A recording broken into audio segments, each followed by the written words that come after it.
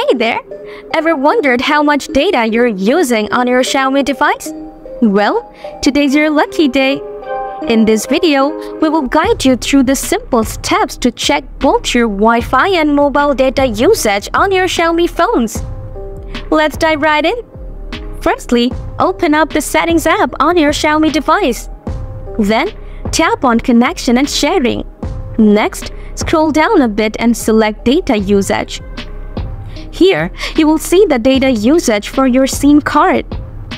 To check your Wi-Fi usage, tap on the icon at the upper right corner of the screen. Choose Wi-Fi usage to see how much Wi-Fi you have used. You can also view past month or other time period usage. Simply tap on Today and select the time range you want to check. And that's it. That's how easy it is to check your data or Wi-Fi usage on your Xiaomi phones. If you found this video helpful, don't forget to smash that like button.